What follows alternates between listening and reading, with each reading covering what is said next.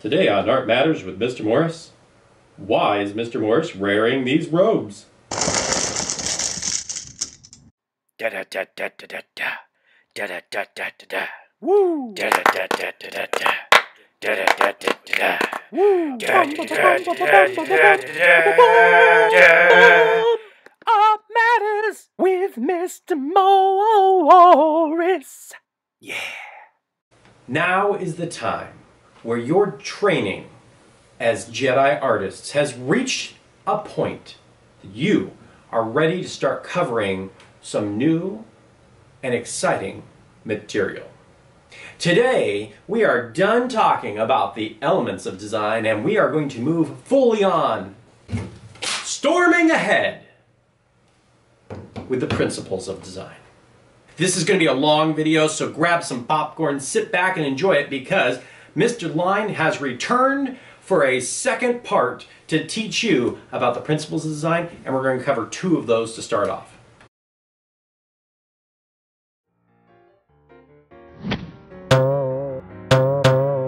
Well, hello, kids. It's Mr. Line back again to teach you about the principles of design.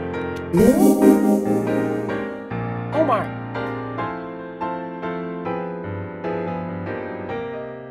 Alright, so we've talked in the past about how the elements are the things in art that make up the picture itself. They're the parts that make the artwork, well, art. But just like Lego blocks, I can't expect to throw them in a big pile and have it form a set. I need to have a plan for that. Let me show you what I mean. I've arranged these three lines to be in a uniform pattern. But if I have them move over here, alright, move over. Norman, seriously, we're filming. Then they become off-balanced.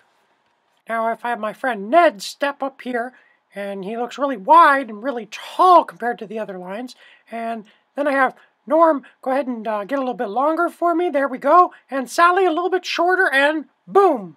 Just like arranging people for a photograph, I've arranged these lines in a way that shows a difference in scale and in space. It gives you a sense of depth in your brain parts. By putting in just two more lines and some lines that make some texture, I can make this look just like a beautiful fence to keep errant livestock away. Oink. Whereas the elements are what the image is made of, the principles of design help us to compose the image in the same way that a music composer composes the music. They arrange what plays when and where it goes in relation to the song. When you talk about the principles of design, what you're really talking about is composing the image. Now you may be wondering, Mr. Lime, what are the principles of design? Well, good news for you. I'm going to tell you right now. First, there is scale. Then there is balance. Then there is contrast. There's emphasis. There's movement. There's rhythm, space, and harmony. Movement. We got the idea. Go back in your spot. Well, Albie, that's a lot of terms to remember, so let's try a studying device to remember what all these terms are. And now we present to you English with Mr. Morris. An acronym is when you take the first letters of a phrase and put them together to create a new word. An initialism, on the other hand, is when you take the first letters of several different words and you still pronounce them as those letters. This has been another presentation by English with Mr. Morris. Alright, so we're going to put the first letters of each one of these together in a nice row, and here we go. It's going to spell out Speckmbersh. Well, that's not too easy to remember. Let's try another one. Let's just rearrange these letters. Alright, here we go. It's Scheckemmersh. That doesn't work either. Let's try one more. Oh, I know it. Let's have it be Mrs. Shreb. Okay, that's not really great either. Let's try a different method. Sally balances cats excitedly moving, in rhythm, surprisingly hamburger. Well, that's pretty terrible too. I guess there's no really great way to remember these, other than just going over them a lot. Some of you are thinking, Mr. Line, space is usually listed as an element of design. Well, let me explain to you why I have it as a principle today. We already talked about how the principles are made to help arrange artwork. And you see, space helps us to arrange depth and dimension and even perspective. Space plays a larger role in dealing with arranging a picture than making the picture itself. Not to mention, I can use all the other elements to make a piece of artwork, but I've never seen anyone draw with space to make a picture. And sure, we can talk about positive and negative space, which we will, and later on, but these can be better described as value and shape working together than necessarily being a part of an element. Well, I'm really glad that we got this, elephant out of the room named space, taking up space.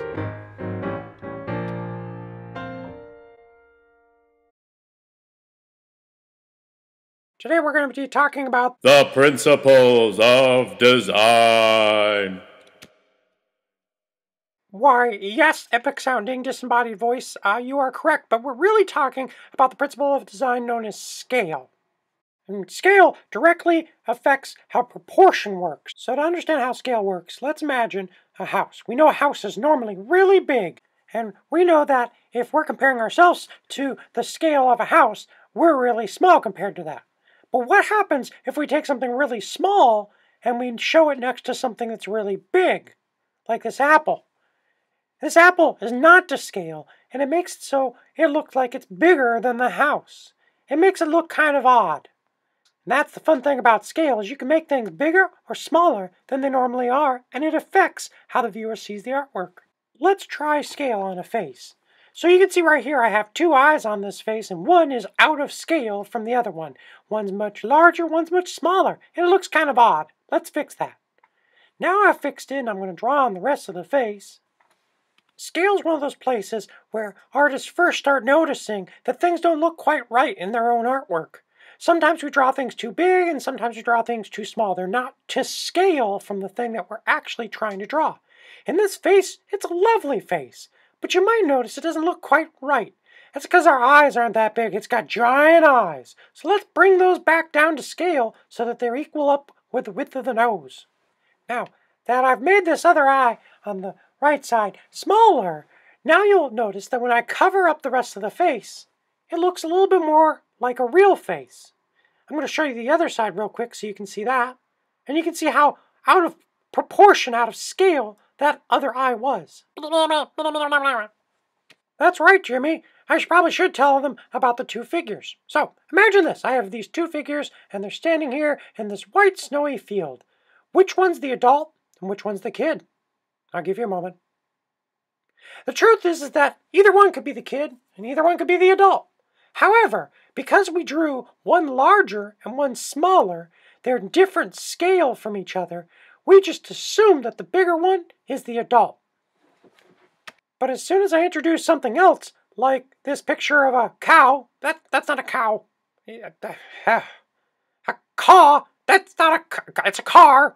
Once I introduce the picture of a car, then you see it's too small. The people don't look like they can fit into it. But historically artists use scale all the time to change how we see an image. I think it's time to go on a field trip.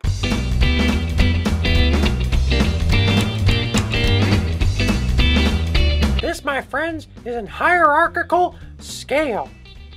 This very ancient artwork from ancient Egypt is called the Narmer palette, and on it you can see the pharaoh Narmer. And no, he was not a giant, and no, he was not around a bunch of little people. The artists actually made him look bigger. They changed his scale to show his importance. You see, important people were drawn or depicted very large, and less important people, like his followers, they were made really small. Scale made it so the artists could tell us a little bit about who the people were that they were depicting in their artwork. Sometimes artists change the scale to make something really small into something really big. this is the Freedom Stamp, and it's located right nearby in Cleveland, Ohio. And you can see it's normally something that's really small, but the artist chose to make it very big. It makes a big impact now. In this case, the artist changed the scale of the elephant to make it look awfully strange. Hey, I think that elephant's name is Harold. Huh, that's funny. Actually, my name is Space. My cousin's named Harold. In this beautiful landscape by artist Thomas Cole, you can see the figures of people, and they're really small in scale to the landscape. I think what Thomas Cole was trying to do was show us how powerful and big nature is in comparison with how small us people are. Well, you people, I'm a line. However, if you remember our talks about perspective, well, then you realize that because the car's smaller, it makes it look farther away. It changes the perspective of our viewpoint. Oink. It's kind of like when Eric Livestock interrupts your video by sticking their heads up close. The scale of its head was larger than those people in that car, and it makes it appear as though it's closer to us. And that, my friends, that is scale, one of our principles of design. That's pretty much what there is to know about scale. I mean, things are big, things are small. You can change the size of those things. Sometimes you do it unintentionally when you're learning how to do art. But the funny thing about scale is, it's kind of subjective. You see, it could be that that pig is just really close, but it could mean that that pig is giant. Houston, we have a problem. We're gonna need a bigger fence.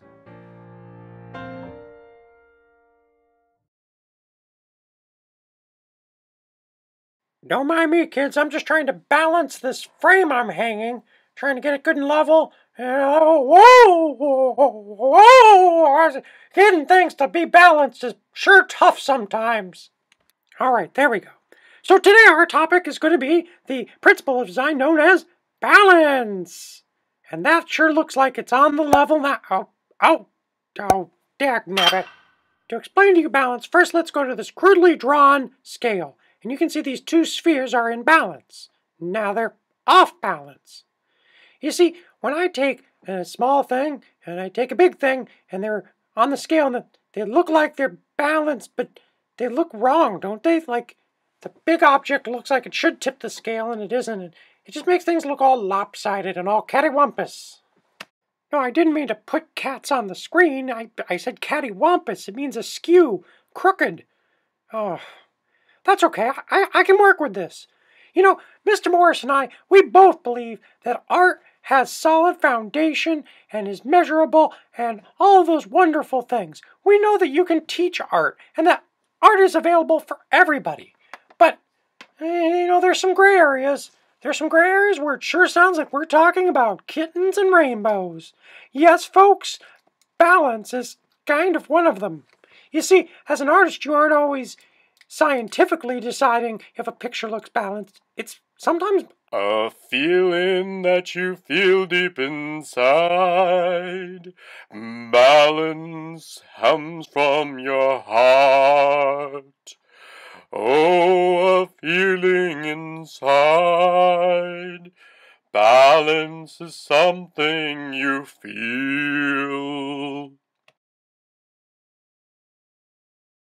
Seriously, Lemmy, would you please just let me sleep? I mean, the singing, it can stop. Sorry. Now, the weird singing cat's not entirely wrong, but let me show you some ways that an artist can see if something is, in fact, balanced. To understand balance, first you're going to have to understand the difference between asymmetrical and symmetrical.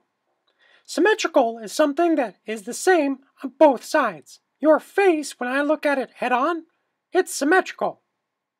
Asymmetrical means that it's not the same on both sides. For example, take a look at this image. Whew, the right and the left don't look anything the same.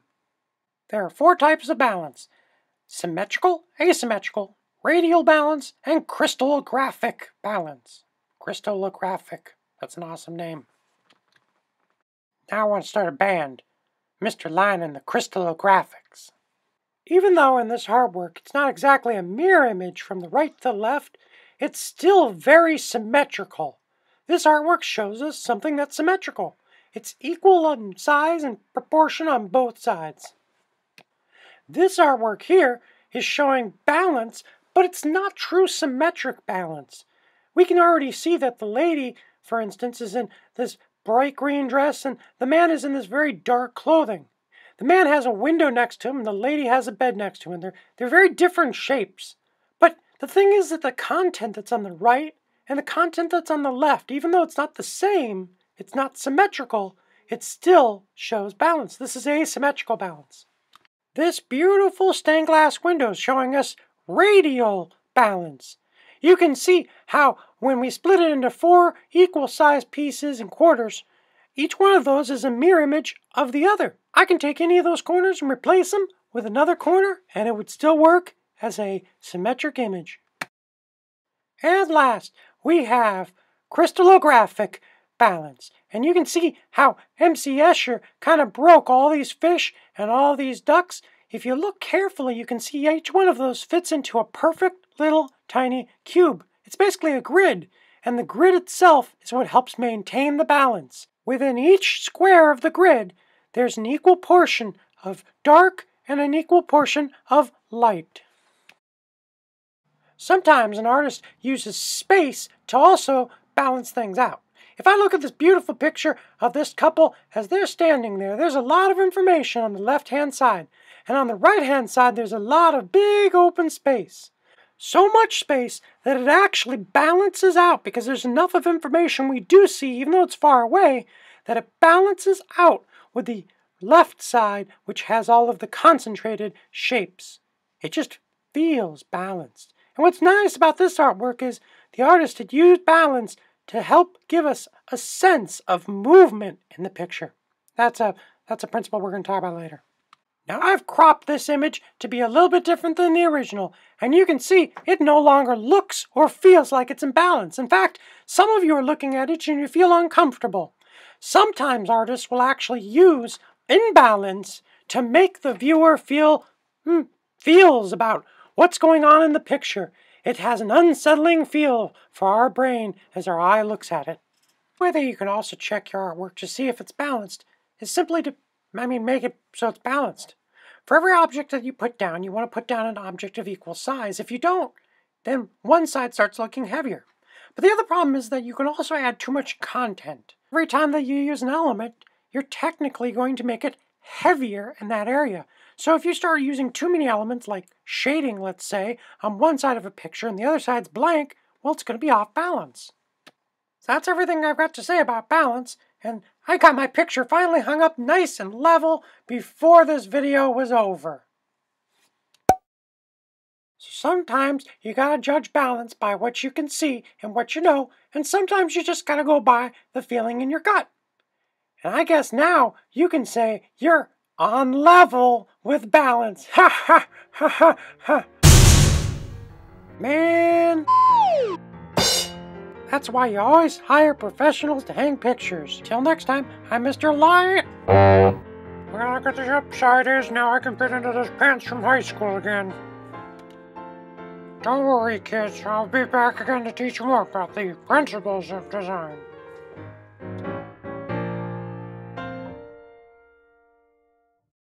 I hope that you enjoyed the video.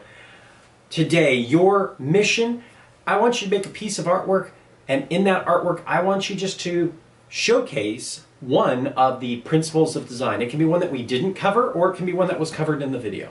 Until next time, remember, be kind to yourself, keep on creating, and may the force be with you, always. I'm Mr. Morris. These are not the droids you are looking for.